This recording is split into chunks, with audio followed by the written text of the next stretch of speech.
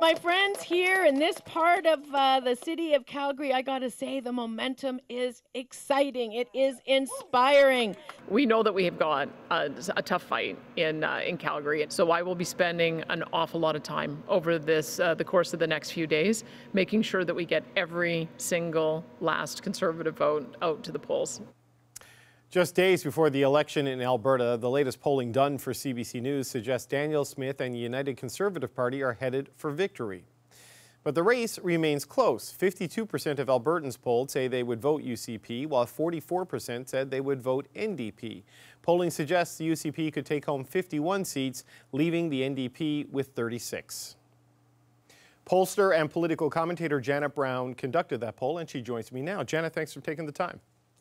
Thanks for having me. So the headlines I keep hearing out of Alberta is how close this race is going to be, but an 8-point gap and a 15-seat margin doesn't look super close to me. How do you assess the race? Well, you got to put it into an Alberta context where we're used to having big victories from our governments. So actually, if there's only a 15-point differential between the two parties, it's going to be the closest election in recent memory. So, but the other thing is you talk about the top line numbers, an 8-point lead. What you really have, Alberta, I think, don't people realize is how diverse it is from a political point of view. So the polling indicates that it's going to be a wipeout for the NDP in Edmonton. They are on path to win every seat in the capital city. Outside of Calgary and Edmonton, it looks like it's going to be a wipeout for the UCP. They will pick up almost every seat outside of the two major cities. So then it's battleground Calgary. So this 8-point lead really comes down to a race that's too close to call in Calgary. So you've got to look at the regional numbers. The top line numbers in and of themselves don't tell the story. Okay, because that's interesting, because there's going to be huge chunks of vote inefficiency in Edmonton for the NDP and vote inefficiency in rural Alberta for Danielle Smith and the UCP. But yet you still are projecting a 15-seat Alberta win. So I assume then a lot of those are narrow wins in Calgary. Is that how you get there? Walk me through that path. Yeah, well, we're calling it a close race, but there's 87 ridings in the provincial legislature, and 65 of them are pretty certain. So there's really 20 that are up for grabs, and most of those are in Calgary.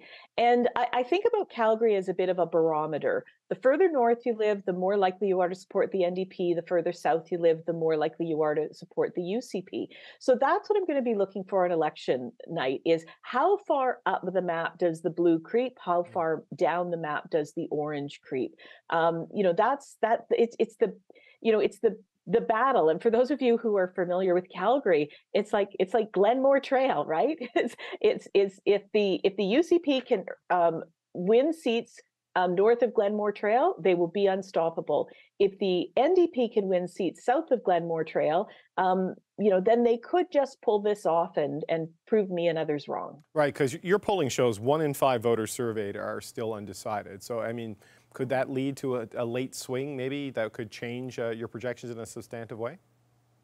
Well, I know people like to make a lot about the undecided, but when you think about it, we've now gotten to a time where if we get 60% voter turnout, we're going to consider that to be huge. So I often advise people, don't worry too much about the 20% of people who haven't made up their mind. There's another 20% of people who have an opinion, but may for one reason or another not vote. They may not be enthusiastic enough to vote. They may not think their vote matters. So what keeps me up at night is not the 20% who are undecided, the 20% who won't follow through and vote.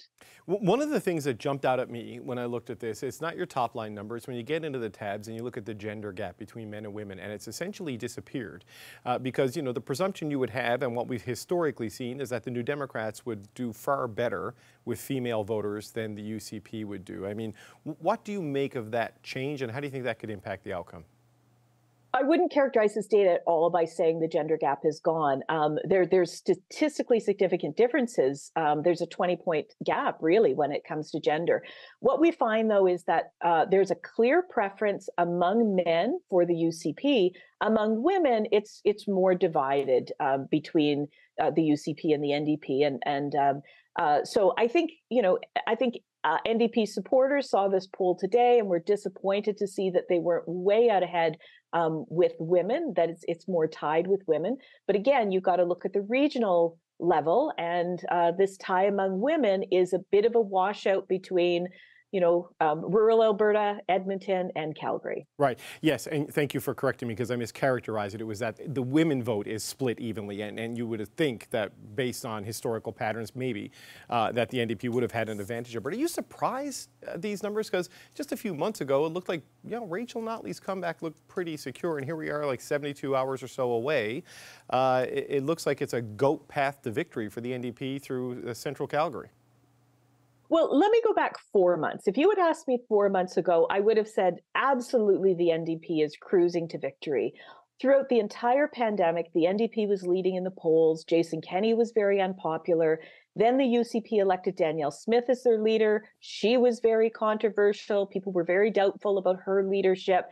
And so the fact that the UCP have been able to claw their way back from that position and now be in a position to win is really quite miraculous. On the other hand, though, I know people are sort of making a lot about this 8-point lead that I have overall, but like I said, you've got to look at the regional numbers. What I have here is a poll that says it's a clear NDP victory in Edmonton, not a surprise. Clear UCP in the outside of the two major cities, and too close to calling Calgary. That's actually what we've been saying for the last 6 weeks. No, I think certainly after the last two Justin Trudeau victories federally, people can understand someone not winning the popular vote, but winning the government, right? Because of the way vote efficiency goes. But I've got a map of Calgary in front of me. So for people looking at the races on Monday night when they're watching at home, is it Calgary, Glenmore, Calgary, Acadia, Calgary, Elbow? Is that sort of the part of Calgary? Those are sort of the ridings that we should really be paying acute attention to? Yeah, there's another riding in the southeast, Calgary, Pagan. Like I said, if you know anything about Calgary, think about Glenmore Trail, and it's all the ridings that are south and north of Glenmore Trail that are going to be on my cheat sheet that I'm going to be paying attention to. Okay, Janet Brown, thanks so much for your time. We appreciate it. We'll talk to you again Monday. Thank you.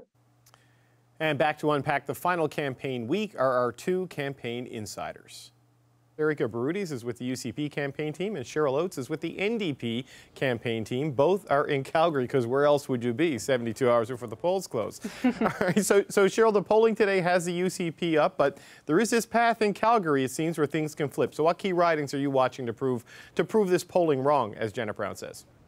Well, of course, we have our eyes on Calgary and a number of seats outside of the two major cities as well. And what I will say, first, I would like to play pundit, because that's what I'm here for, and say that what we really should be looking at in these polls is this swing in momentum that we've seen for the NDP in Calgary over the last couple of weeks. And even Janet Brown's poll shows support building for the NDP in that key battleground. And then second, we're looking at the momentum on the ground. And certainly we are feeling that as we head out to events around the city and outside of it over this past week and into this weekend. Do you agree with Cheryl, with Janet's assessment that the further south orange goes in Calgary, the more likely a win? But if you hit a blue wall, sort of around that was it the Glenmore Trail, that you're in trouble? Yeah, I mean, I think it's been clear, some of the traditional NDP ridings are central. But, we're going to work hard in every single riding. I think that the biggest thing is that we don't look to polls. We look to what we're hearing at the doors. And I'll steal Cheryl's word, because I think it's probably more appropriate with us on the momentum that we're seeing. People that wanted to get out and vote. They wanted to support us. They want to get involved and help us on election day in some of these areas across Calgary where we want to put a lot of our manpower. But, we're going by the momentum and what we're hearing at the doors, and it's looking pretty positive for the UCP across Alberta, but as we talk about Calgary, definitely in Calgary. Okay, so Cheryl, just to put that question back to you, I mean, is it you've got to really punch in the southwest, southern Calgary, or it's ball game? Is that where you see kind of the dividing line as people watch the results come in Monday night? Well, David, Erika and I do not agree on everything, but I will say just what Erika said. We are competitive. We're running full campaigns in every single seat in Calgary. There's no dividing lines. We are looking to win as much as possible, and the only poll that matters, as we know, is the poll on election day. So we're aiming for that one. Right. So just Erika, the polling has been erratic, chaotic, divergent throughout this campaign. Like, I'm not going to pretend to have acute insight into Alberta politics from my perch here in Ottawa. How would you assess where you see this race at this moment on the Friday before the final weekend? I think what we can point to on every poll is we're kind of been operating in the margin of error, and it's going to be close. So I think that that's a fair thing to say. Both camps need to get their voters out. Obviously, I'm guaranteeing that we're going to do a better job so that we can have more seats.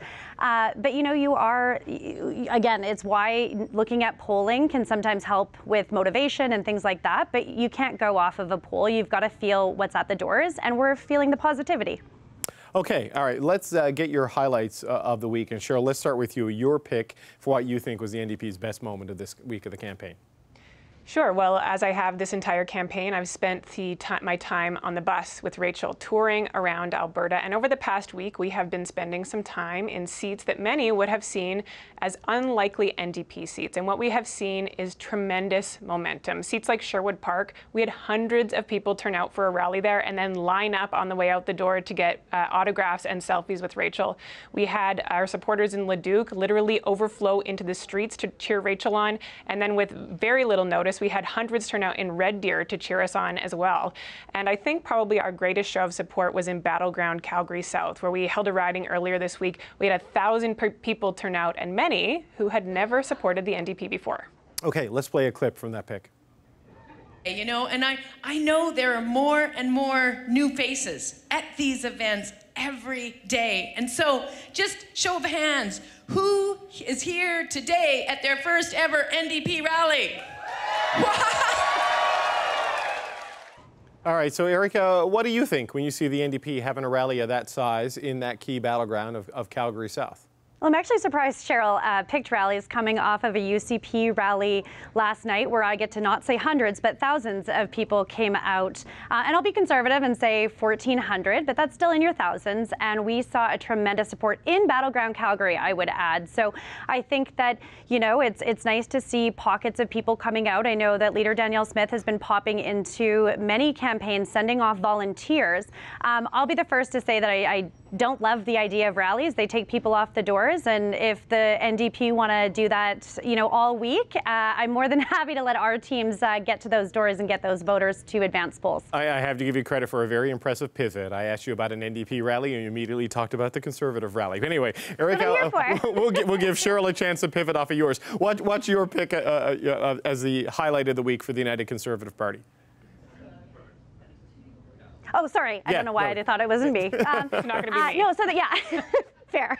Yeah, so my pick this week is actually from a couple hours ago when Danielle Smith did her last media availability and what is kind of the last pitch to Albertans. And I think this is important for two reasons. One, it shows kind of what we've talked about every day of the campaign, which is what Albertans want to see in their government. So it shows what a government under the UCP, a re-elected UCP, will look like, which is focused on the economy, affordability, and public safety. It also, I think, is important to showcase that, you know, the tone of this media availability is also reflective of the campaign that the UCP has ran, which has been very positive. And shocking that I'm going to say this, in contrast to the NDP that has been, you know, primarily focused on being negative, doing personal attacks, and running away from their record. So I think this is a good demonstration to not just Albertans, but all of Canada on what a United Conservative Party government is going to look like. Okay, let's play a clip from that event. We'll get Cheryl. And the United Conservative Party has a strong, stable plan that all Albertans can rely on.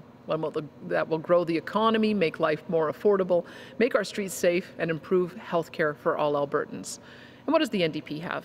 They've got nothing more than fear and negativity and misinformation. Okay, Cheryl, now you get your chance to pivot off of Erica's pick. What do you make of that choice? Well, I would say that this was just one more example of what the UCP has been desperate to do for this entire campaign, which was pivot away the numerous videos, mistakes, and flip-flops from Danielle Smith's past. We have seen Danielle Smith campaign for her entire career on making people pay out of pocket for basic health care services, and they have been desperate to convince Albertans that they can trust her. And what we're hearing from Albertans, is they have decided that enough is enough, no more drama, no more controversy. It's time to have stable, credible leadership, and the only party that's running on mainstream Alberta values is the NDP. Okay, so look, we're going into the final weekend here. There's 87 ridings up for grabs, if my math is correct, 26 of them in Calgary, right? That's the battleground. So Erica, what's the final weekend plan for Danielle Smith, as much as you can reveal? Is it hitting everything in Calgary, you know, in the final 48 hours or so? It's getting out to as many communities. As Janet pointed out, we've actually connected and got audiences to start supporting us that traditionally haven't. So we'll continue to motivate those folks getting out to our local campaigns. You know, and I would say Cheryl answered the last question exactly how the NDP have campaigned. They just talk about negativity in Danielle Smith, where we're going to continue on for the next few days our positive tone and getting out and being positive to Albertans about what their future holds. Okay, Cheryl, I'll let you rebut that and also give me your sense of what the final weekend plans are for Rachel Notley. Sure, I'll just say that Erica spends a lot of time saying how positive she is and then immediately pivoting to the NDP. So I'm not sure that that statement holds up. But in terms of what the NDP will do in the last push here, we're going to spend a couple more days in Calgary talking to people about our forward offer to get them a family doctor, to make their life more affordable, and to build the economy of the future. We're going to spend a couple of days in Edmonton as Rachel spends E-Night in Edmonton, where her seat is, talking to people about how we will work every single day to earn and keep their trust. And we're going to be talking about what we will do to immediately get to work implementing their priorities should we have the privilege of forming government.